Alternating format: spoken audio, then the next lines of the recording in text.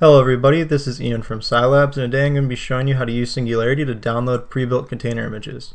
Before I do that, if you don't know how to install Singularity Pro, feel free to check out the link to our previous video at the top of your screen. So today I'm just going to download an Ubuntu container from Singularity Hub. So we can go to Singularity Hub and pick out our container, and then we'll just copy this URI. And then we can go back to our terminal. So we can download this using Singularity Pull.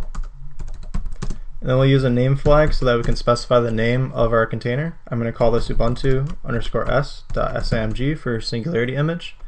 And then we'll specify that it's coming from Singularity Hub using shub:// and then pasting in the rest of that extension. So now we're starting to download our container. I'm going to cut to the end of this so you don't have to watch. So now we have our Singularity image. So just for reference, I'm running CentOS on my computer, so we can verify that using lsb_release-a, and we can see that is the case. And if we want to see what's inside of our container, we can use Singularity exec, specify our container, and then we'll specify a command we want to run within it. So in this case, I'm going to run a cat command that'll read what's in the etc/lsb-release file. And we can verify that this is an Ubuntu container. So Singularity Hub is a great way to get your hands on a Singularity image, but some of the containers you might want to run may actually be Docker images from Docker Hub. So we actually have the ability to create Singularity images from Docker Hub as well. So we can just head over to Docker Hub and look for a container. In this case, I'm going to do another Ubuntu container, so we can go back to our terminal.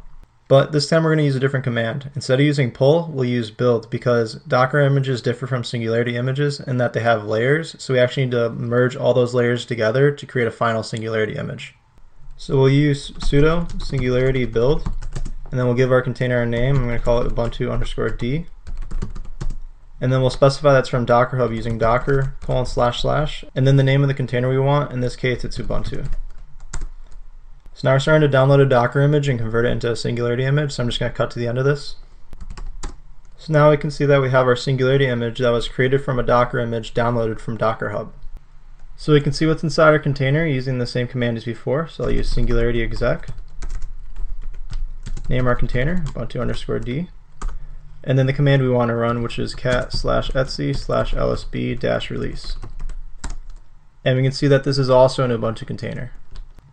So it's important to note that the layers within Docker images from Docker Hub can change over time. So this reduces the reproducibility of your containers, because what you build from right now may not be exactly the same as what you build from in the future. But other than that, Docker Hub is a great way to get your hands on a Singularity image. That's all for today. Thanks for watching.